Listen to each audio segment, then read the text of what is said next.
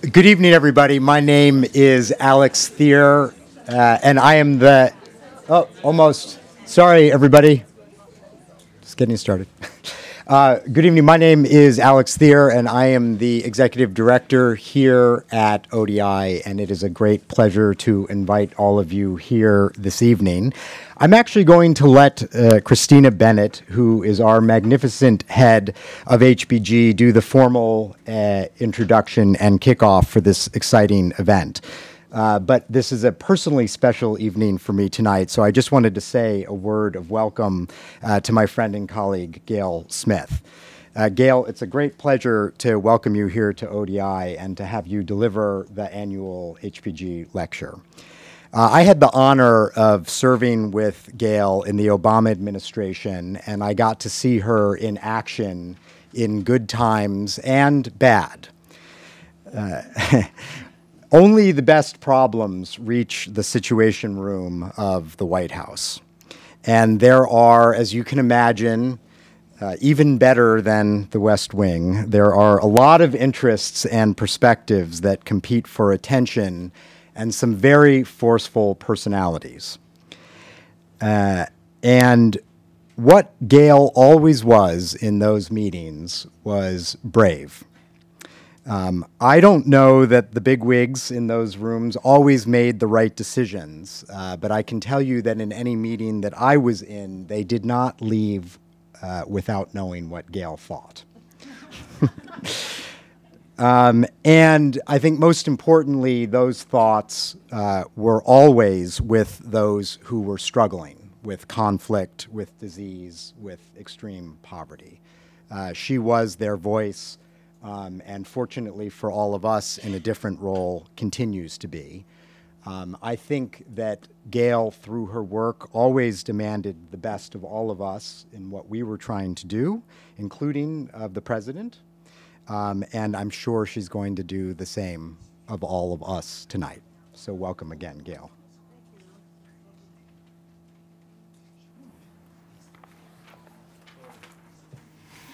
Thank you, Alex. Welcome, Gayle, and welcome everybody to the 6th annual HPG annual lecture.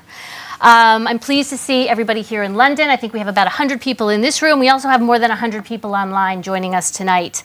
And before we get started, just to cover a few housekeeping issues, we will have a lecture from Gayle, so a bit of a debate then with her, and then I'll turn it over to questions both from here in London and also from online.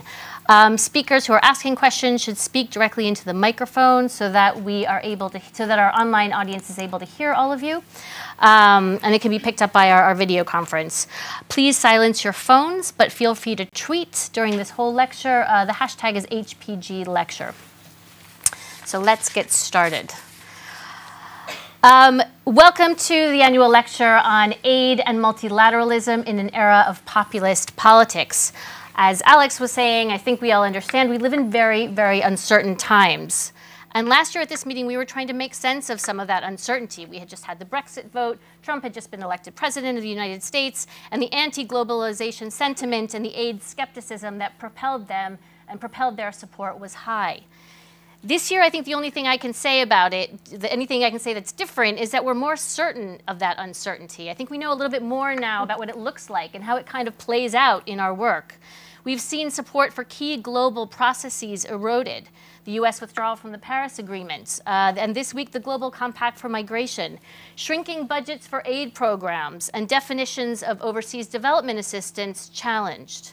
Not to mention the overt flouting of international humanitarian law by belligerents, by their proxies, and by the governments that support them, in the name of national interest, but at the expense of civilians and civilian lives, and the values that the humanitarian endeavor always seeks to espouse. So at a time when interests outweigh those values, and our traditional supporters are disengaged from the solutions, and we see sharp declines in public support for aid, where can we find support for preventing and ending conflicts and promoting humanitarian assistance? So to answer those questions and to deliver the annual lecture tonight, I present to you Gayle Smith.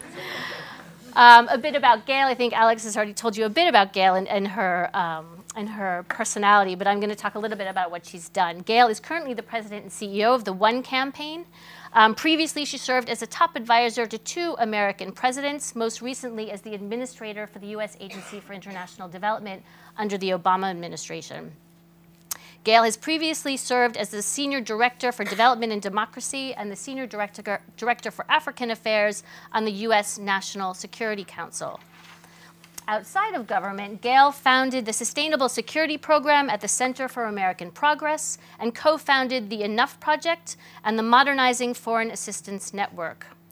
Gayle's humanitarian credentials include working for cross-border relief efforts in Tigray and Eritrea in the 1980s, providing aid to civilians in those places in the midst of war and under embargo.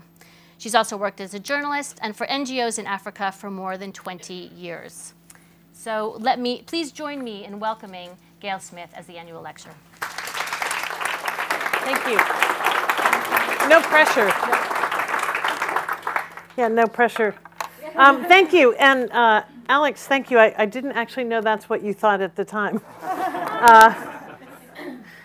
Hello, everybody. And I'm really honored to be here. I remember in the last century, truly was in the last century, when I first learned about this institution and how important it was and how exciting it was to me to discover that there was a place that just thought and worked on the issues that I then had just discovered. So it's really wonderful for me to be here. And as you just heard, I was asked to come and talk about aid and multilateralism in an era of populism. So my lecture is very brief. Multilateralism is on the wane, populism is on the rise, and it's really bad for humanitarianism. Thank you very much. No, and I think we all know that, but I'm not sure that we've really taken that on board, because I think we're at a moment where there is, for a period of time right now, no business as usual. I think, we have this phrase we often used in government of admiring the problem, and this is a problem that we could admire for a long time. And I think the question, again, no pressure, is what do we do about it? Where I would start is by saying that I think we all need to acknowledge something that you know, but which is that humanitarian operations around the world today are breathtakingly impressive. I remember what we thought was complicated in the early 1980s, and that would be a walk in the park, I think, today. But I also think, as I said at the top, this is the most difficult moment this community has ever faced. And we've heard some of it. The United States is withdrawing at rapid speed. And when a superpower goes silent, it can be very deafening. One of the things I hear from a lot of people is less, although I do hear criticism of policies, don't get me wrong, but more that the U.S. just vanished. The U.S. isn't in this discussion anymore. This country, and I was able to do some press today, and one of the things I said, this country has had a huge role in this space. I remember when the UK created DFID. The UK got out there and elevated development. The UK did all this analysis with qualitative and quantitative metrics. The UK went to 0.7. The UK laid down the marker for the rest of the international community, and it is one other country's followed. And what are we looking at now? 0.7 is under fire. You are having, I think, across this country to defend aid in ways that are reminiscent to me of the 90s in the United States. And I think, tragically, too many people in this country don't know that what we're putting at risk here is UK leadership in this field, number one, and massive impact. So that's a huge, huge setback. I think we all know that countries across the North are turning inward, that the G8 now, the G7, it's like it's going to go back to the G6, 5, 4, 3, 2, 1. Like it's on some global anesthesia or something. So I think, look, in the United States, for example, one of the things we're doing is the One Campaign is we launched a big report on World AIDS Day under the banner of Red Ribbon, White Surrender. An effort to end a global epidemic that no one would even talk about, that took some real boldness from a Republican president, George Bush. and then a massive increase in reshaping of that initiative by Barack Obama, which made it something that America does in terms of leading the AIDS fight. We're looking at cutting funding. It is proposed by the current administration to cut funding in such a way that in an epidemic where we were catching up and on the verge of beating the speed of the virus, we could let it win. That's the kind of thing that we're looking about. It's all true that there have been great gains in defeating poverty, in global health, love technology. It really offers a huge number of solutions. People are talking about development finance, things we tried to get people to, do you know what a DFI is? Could you consider a DFI? Innovation is so thick across the development community that it's no longer innovative. All of those things are important in their gains, and the field has matured. But when you look at that against a backdrop of global passivity in the face of the obscenity of the crisis in Yemen, the seeming perpetuity of suffering for generations in South Sudan, the new competitor for the worst humanitarian crisis of 2018, the Democratic Republic of the Congo, or the mass bleeding out of serious suicide, all of that pales in comparison. So I think, are you depressed yet? No, we're going to get to the point. Don't worry. We're going to get to the point where it's like, okay, so what? What are we going to do? But I think our challenge, I think we got to think about our challenge as more than just increasing aid budgets. Because I think what's at stake here is not just the funding, but the premise behind it. I think the world is rethinking whether or not it's in our collective interest to embrace, protect, defend, and invest in our common humanity. Deep, right? So look at the numbers. According to OCHA, 145 million people are in need of humanitarian assistance today. And I will say, and I want to say this again because I think it's not said often enough, that despite its critics, I think the humanitarian system is robust and remarkably capable. I know I had the honor and privilege to work alongside OFDA at USAID, and the DART teams, these famous groups of kick-ass people that would go out in the middle of a crisis and just take over. The community today is more agile than it's ever been, figuring out how to reach people in more difficult places, is more effective in its use of technology, and more capable of working across sectors. If you look at the Ebola response of 2014, granted, the world responded late, but this is something where I had 2 meetings a day for 14 months. Holidays, Saturdays, Sundays, on the response to the Ebola epidemic. I'm pretty sure it was the international humanitarian system that took that on. That community, including local health workers in Liberia and Sierra Leone and Guinea, thousands of healthcare workers from around the world, MSF creating the model for an Ebola treatment unit that was then copied by others, the deployment of hundreds of doctors and emergency aid teams, a whopping £437 million from the UK and $2.6 billion from the US. That was the international humanitarian community.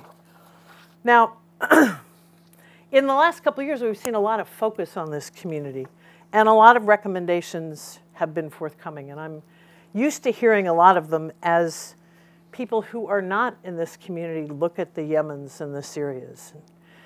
And they keep saying, well, the humanitarian community needs to do more, it needs to coordinate, it needs to get rid of bureaucracy. Frankly, to anybody who thinks the problem in this space is that the humanitarian community needs to coordinate better, my favorite is that it really needs to grasp the relief to development continuum. Because I think that's the big problem. I don't think anybody on the emergency side knows anything about development. Nobody on the development side has ever thought about the other side. Really? When I hear that, it's like, this is really all you can come up with? And I think what we're seeing is that rather than tackle the problems that the international humanitarian community is cleaning up, the onus is being put on this community to do more and better to make them stop. And if you consider the facts that the number of people in need today is 5 times that of 10 years ago, humanitarian appeals are 4 times larger but funded at barely 50%, and the UN estimates that we'll need $22.5 billion for 2018, and that's excluding any unplanned emergencies. 97% of humanitarian assistance goes to complex emergencies, and 12 of the 13 most severe today are in countries experiencing conflict. As you noted, humanitarian action norms and laws are being constrained and eroded, I think, at record pace. We've had 111 people, humanitarian workers, killed in 2016, 97 so far this year, although I understand this morning that number may have increased. Now, I believe that the community can and should improve. We should all always do that, any of us in any of our lives and any of our work. And I went to the World Humanitarian Summit supportive of it. I'm for the grand bargain. I'm glad some of the agreements made there have been implemented. And basically what happened there, the entire world gathered in a humanitarian summit, agreed that the world was on fire, and decided that we really needed better fire trucks. That's what happened. The world did not go to the World Humanitarian Summit and say, why in the world, how in the world do we have this scale of catastrophe with this level of danger and this level of cost, and what do we need to invest into it and stop it? So I support the grand bargain. But again, if our solution to these crises is that humanitarian workers should take 6 weeks of development training and that there should be better coordination between WFP and the NGO community, I'm for all of that, but I don't think we're ever going to get anywhere. And I'll be honest, it makes me really angry. And now that I'm out of government, I can be angry more frankly than well, maybe I was angry sometimes, visibly in government. But I'm looking at somebody here today who I know back from the time when I was in the middle of the Ethiopian famine. And I was on the other side of the lines in a famine where more than 1 million people died, some because the world got to them too late, and most because the world basically didn't want to say out loud that there was a war in the middle of it. And coming out of that, I made a proposal at an NGO conference. This was probably 30 years ago. This was 30 years ago. It's really horrifying to say something happened 30 years ago and realize you were an adult at the time. If it hasn't happened to you yet, it will. It's weird. But I made the case that if NGOs were going to respond to humanitarian crises and wars, that they needed to study war. And they needed to understand military strategy. And literally, people turned gray, and one person almost came across the table to silence me for fear that I was saying that the humanitarian community should invite politics into the room. That's not my point, but politics are already in the room. My point was that we can be neutral in intent, but our impact is not going to be neutral if we pretend that there's no politics. And we've got to figure out how to grapple with the politics. And so I think that's what we need to do now. And so when I got this very nice note from Alex inviting me to do this lecture, I said to myself, all right, you could do a really depressing talk about how dire the whole world is. I've done that part. Or what do we do? What does the international community do? So here's what I think we need to do. The first thing is this community needs to learn to brag. It's all well and good that the world and summits have called for greater efficiency. I don't think it took a global summit for the international humanitarian community to figure out that micronutrients, when deployed in the middle of an emergency, can not only save a child's life, but enable that child to grow better and be stronger even after the crisis subsides. It didn't take the international community to tell humanitarians how to get across the lines in Syria. It didn't take the international community to have a summit to say, have you ever thought about using smartphones to track emergency assistance in a crisis? The fact is, the humanitarian community is so agile and so creative, imperfect like all of us, could improve, but so extraordinary, but doesn't brag. And I think this community needs to get out there and say, sure, we can always improve, but here's who we are and here's what we do. I think the second thing is to unite. This is hard. We've all worked in fields in advocacy where sometimes we're competing for the same resources. We've got different boards. We've got different obligations.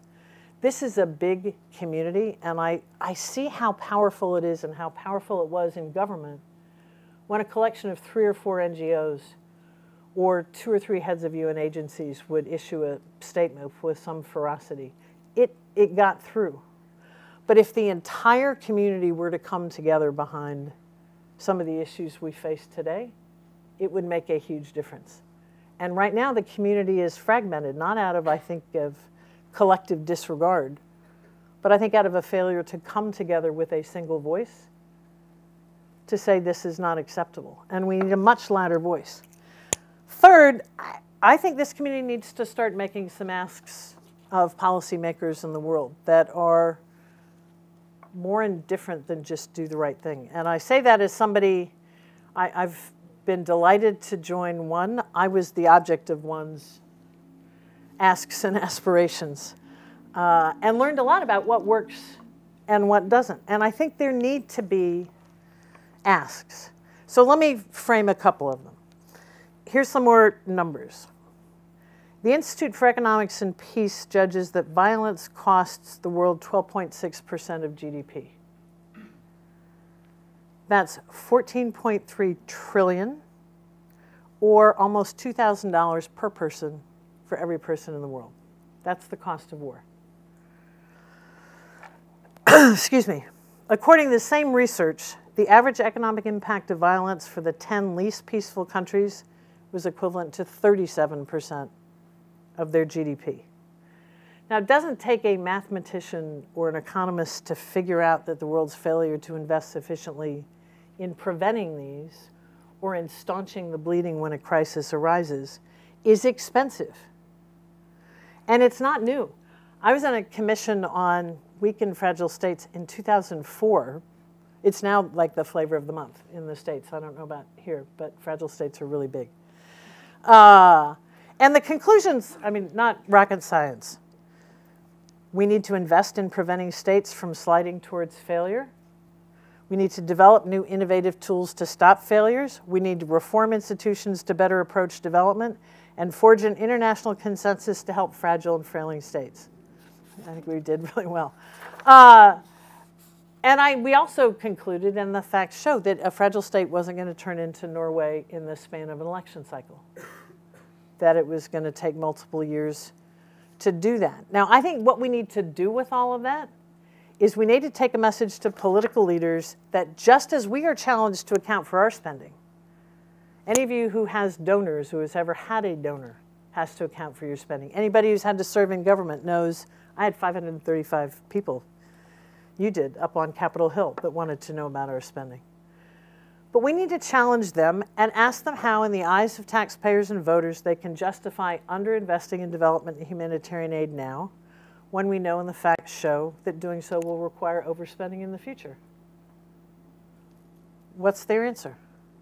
I've served in government twice. Nobody ever asked that question. No advocate, no group ever put that information out there. And I think it would get through because the facts are on our sides. Then you get to humanitarian norms, and what do we do about that? I'm terrified by the erosion we're seeing and the speed with which we're seeing the erosion. For two reasons. One is the erosion itself, the violations, the steady, steady violations. But the other is the deafening silence in the face of the violations. I mean, we all talk to each other in the face of those violations and forward our press releases around. But the international community is not responding. And again, I get that anger is one way to respond to that. But I think, again, there's something else we could do. Now, things like humanitarian norms and humanitarian space probably mean something to everybody here. We just had a big holiday in the US, Thanksgiving, where everybody's family gets together. If you had said humanitarian space at the table I was at, people would be like, what? What is humanitarian space? We don't talk in a language that most people can understand, but take a page from what a lot of other groups do and have done on this. And that is to count and measure the violations in the same way that we count and measure every other things, aggregate them, and put them out once a year. New Year's Day every year, the international humanitarian community should issue its annual report. How many clinics were bombed this year? How many convoys were hit? How many humanitarian workers were killed? How many humanitarian norms and laws were broken? Put it out every year on New Year's Day. People will take notice. People will start to look for it. Tell the story again and again. Again, what I worry about now is that what happens, and look, we're dealing with this in the U.S. I'm dealing this with in the U.S. where people don't want to hear about far-off crises. Two things work. You tell the story again and again about a real human being, or you add up the numbers and you do the steady drumbeat of this is the state of the world. We've never done it. We tell individual stories. So what I'm getting at is something that I think the development community has taken on much more, but I don't think the humanitarian community really has, which is that I think what we need is an activist humanitarian movement. By activist, I mean getting near that line of politics, not partisanship. So how would we do that? Now, I've learned a lot from being inside one and seeing how effective it is, and many of the other NGOs I've worked with over the years, but also, as I say, being on the receiving end.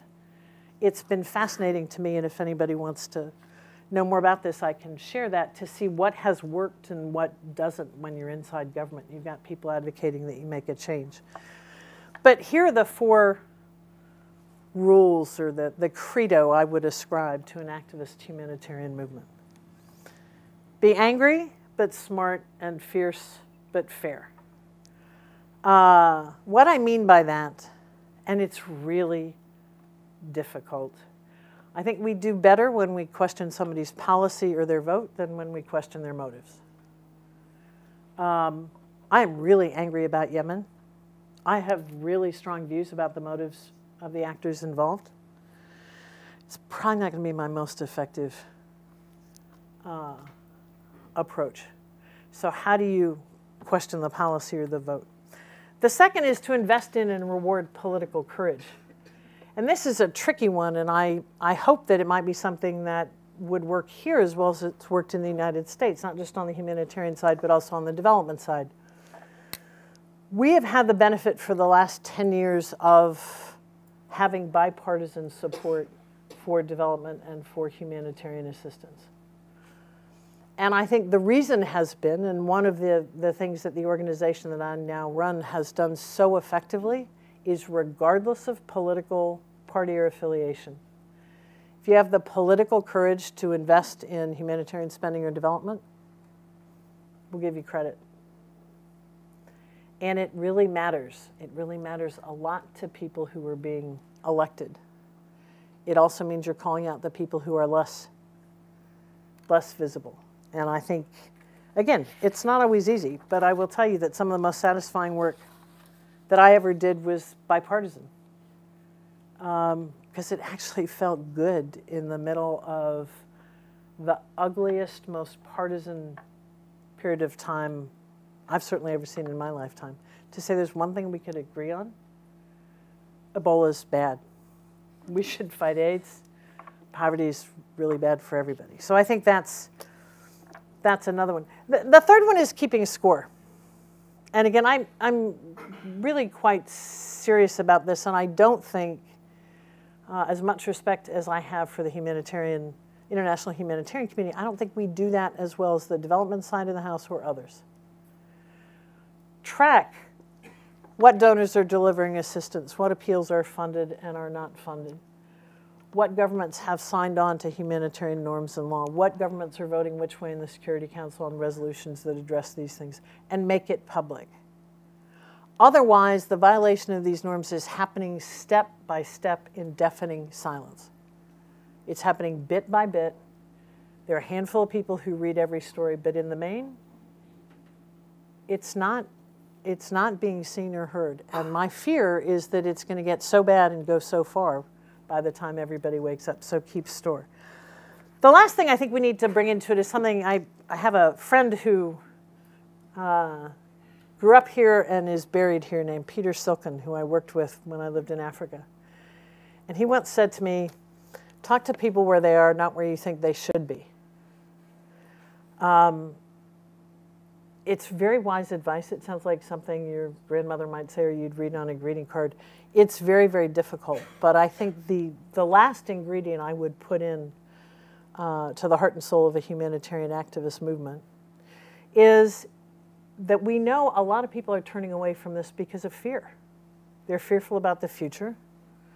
They're fearful of the other. We have prominent political figures around the world, no names, who are legitimizing the definition of the other, who are cultivating hatred, and who are feeding off a fear that comes from the kind of rapid change we're seeing around the world. I can question those who foster that kind of thinking, but I can't question the person who feels afraid right now. So we've got to acknowledge that fear. And then I think we've got to find a way to talk to people who don't have the benefit of some of the experiences all of us have had, to have either studied this, worked in a crisis, work at ODI, work at the One Campaign, serve in government, that don't have that experience, is to get to them and slowly, painstakingly, listen to them and try to persuade them. And again, it takes a long time, but I've been at this for a long time, and it actually works. One of the single best examples I've seen recently, Kentucky is a part of the United States not known for being wildly democratic or strongly in favor of big expenditures of foreign aid. And one of the best stories we have been able to use in the One Campaign to defend and fight against 30% proposed cuts in the budget is a family from some of the poorest parts of Kentucky who simply believe that it is the right thing to do to help your community and that the borders of their community do not end with the sidewalk. It just took having the conversations, reaching out and being patient enough to hear the other side. So in summary, the world's a mess. I will always be an optimist, but I will also say in all the years I have been working on these issues, I have never seen a time that worries me more.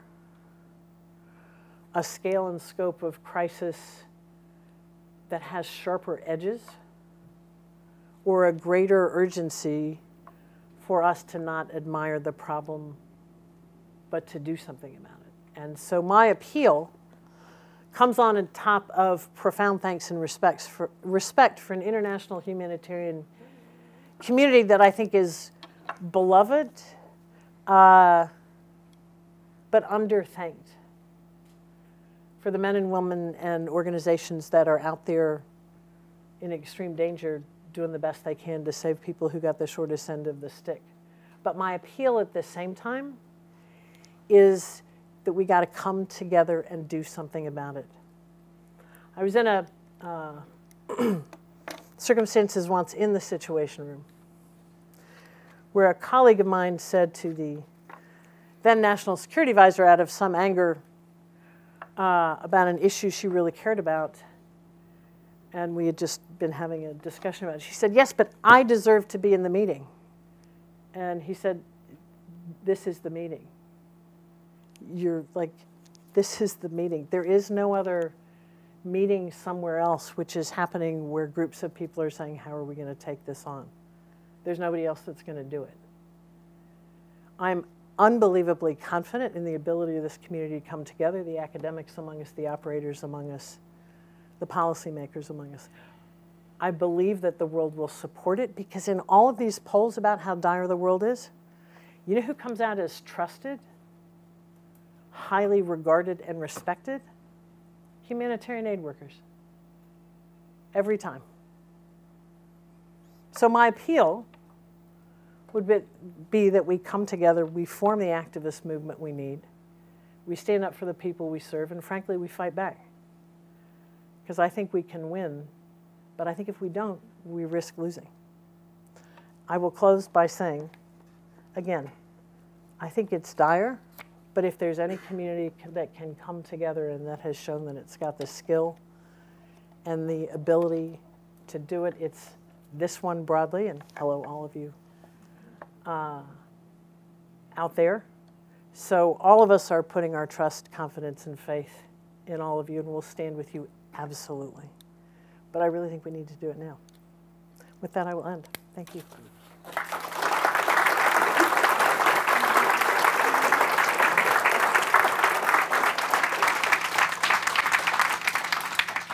Thank you. Thank you, Gayle. Thank you very much for that. Thank you for the manifesto that you've put in front of us and the optimism that you've shown. It's got the little orange book. Should be, yeah. Because I think we are an optimistic community by nature, Right. and I do think that you're right, we have that kind of passion and compassion to make it happen. But you know, you've got a room here full of practitioners, full of policymakers, full of thinkers that think about these issues every day.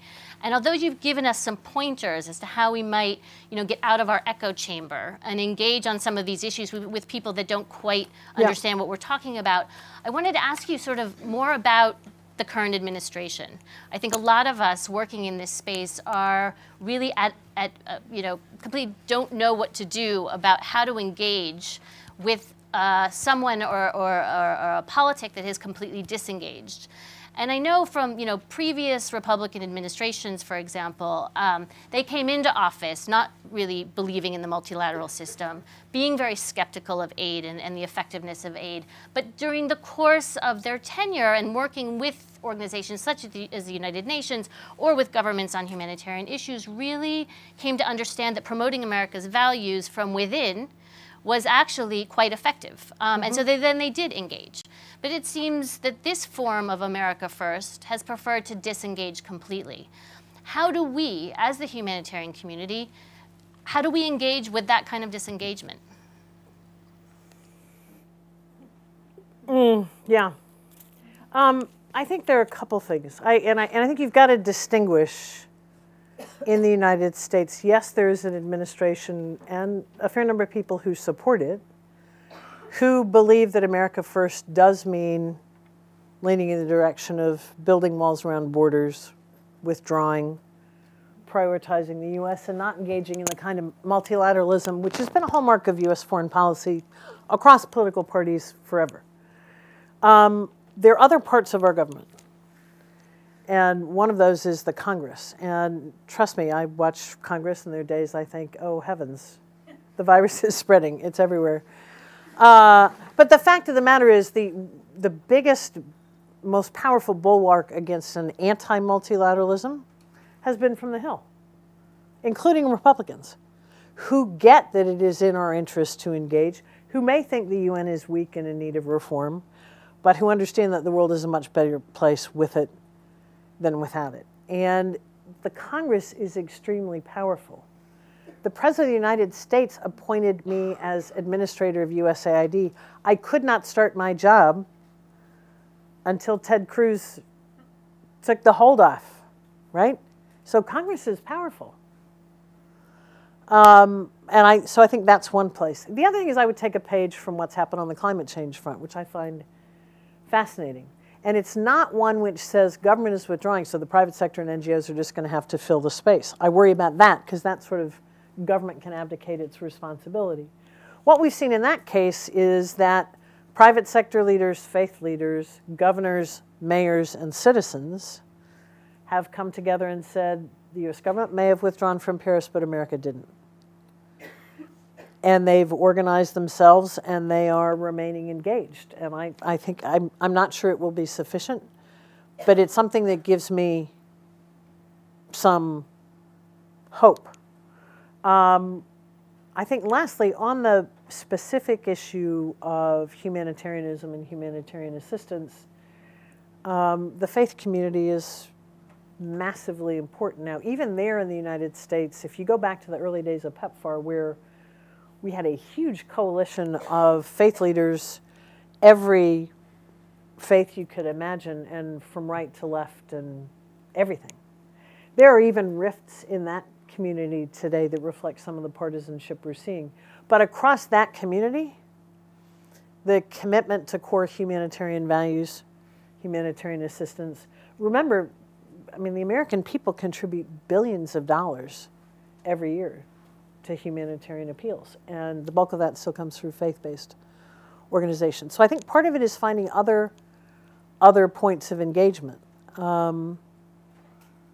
But it's avoiding paralysis, and that's what I worry about. It's all so stark that it's like, oh my God, I just have to go eat ice cream and think about this later. I don't, I've done that a fair amount, but.